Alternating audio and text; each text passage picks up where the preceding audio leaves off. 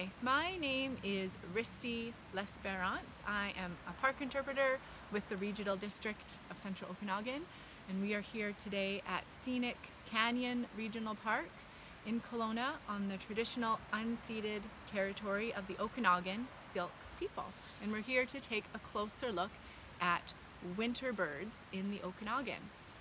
So when it comes to birds, one of the questions we can ask is to migrate or not to migrate. Some birds migrate, some birds stay in the Okanagan for the winter, some birds pass through the Okanagan in the winter.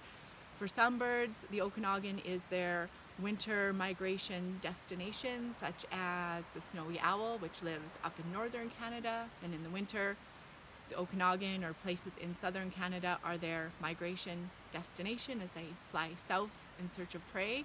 So what is it with birds? Why can't they all just come to a consensus about migration? And it helps to look at some of the reasons why birds migrate in the first place. And one of the driving needs, of course, is food. Birds need to eat. And in winter, it gets colder, some food sources disappear, so some birds will fly to locations where they can expect to find a food source. Another need for migrating is the need to mate and breed and rear young, and so bird species will often migrate to locations that are more remote or safe, where mothers and their young will be safe from predators. And then other birds, of course, we see all winter long. They stay in the same locale, in the same habitat, because they found a way to make sure that all their needs are met in one place all throughout the year.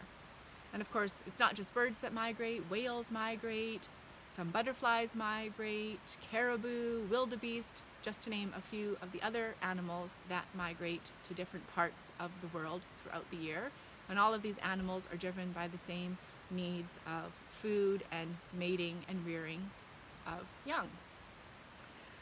So just some general notes on birds in the winter time. A lot of the winter birds that we see in the Okanagan are perching birds. So they're the passeriforms, birds like the chickadees and the nuthatches, the crossbills, finches, the waxwings, some of the introduced species like house sparrows and starlings.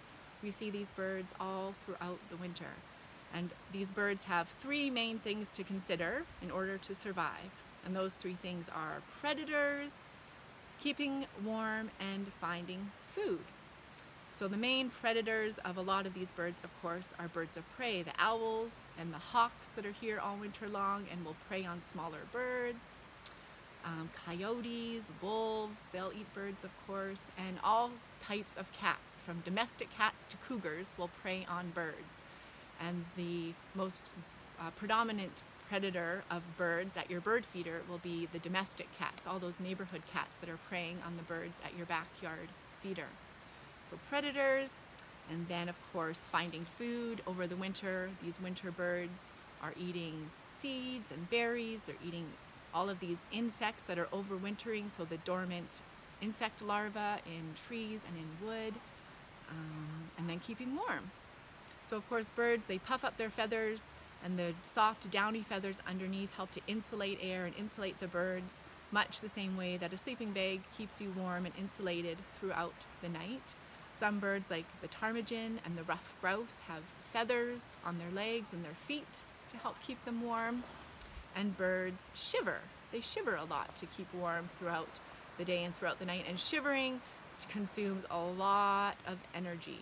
So a bird will be very active during the day, spending most of its waking daylight hours in the winter eating enough to gain up to 7 to 10% of its body weight during the day, and then it uses those fat reserves to survive the night during the winter. And then the next morning starts all over again, searching for food to build up its reserve of body fat to survive the cold and chilly nights.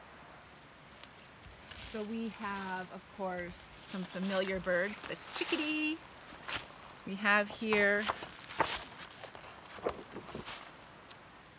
the mountain chickadee, and you can tell it's the mountain chickadee because it has a white eyebrow over its eye as compared to the black-capped chickadee, which has a pure black cap on its head.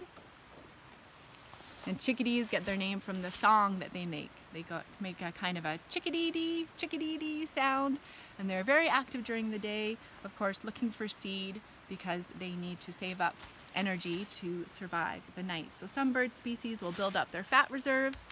Another bird species, like the chickadee, will build up a food cache. So they'll store up a reserve of food outside of their body, hiding seeds and insect larvae, insect grub in the crevices of bark and rocks to save those up to eat later on. And then another familiar winter bird is the hairy woodpecker and the downy woodpecker. So woodpeckers are not perching birds, they're not passeriforms, they're in the order of piciforms, but woodpeckers are a common sight in the winter. And we have here on this side the downy woodpecker, who looks very, very similar to the hairy woodpecker. And the main way to tell them apart is that downy woodpecker is a little bit smaller, he has a smaller beak, and the downy woodpecker is more approachable. So he'll be the woodpecker that's hanging around your bird feeder a little bit longer, hanging around on the trees in your backyard a little bit longer, whereas the hairy woodpecker is a little bit more aloof and won't hang around your backyard quite as much. So now we're at Creekside, at the side of Mission Creek in Scenic Canyon Regional Park, on the lookout for another winter bird, the American dipper. So if you happen to be down by the creek and you see a dark gray bird about the size of a robin and it's bobbing up and down near the water, that is an American dipper, and he looks like this. A dark gray bird, nice and plump. You can see he's got a white eyelid. If you're lucky enough to see him blink, then you'll know right away it's the dipper, because you'll see that flash of white on his eyelid. So the American dipper is the only truly aquatic songbird in North America, and they are especially equipped to go diving into the cold, icy water. They eat all of their food under the water, catching aquatic insects. They dive and swim under the water, even walking under the water on the rocks at the bottom of the creek. So they have a nice thick downy layer of feathers.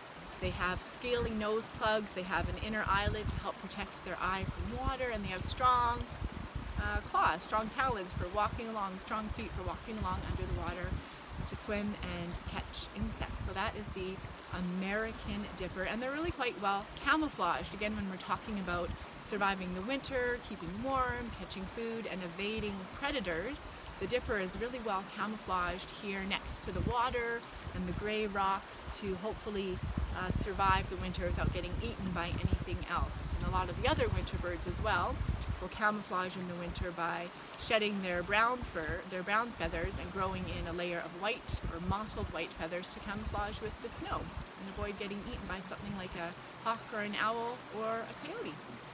And we have some video that we captured earlier this year in the spring of a pair of American dippers building a nest here on the cliff alongside Mission Creek, so we'll take a quick look at that.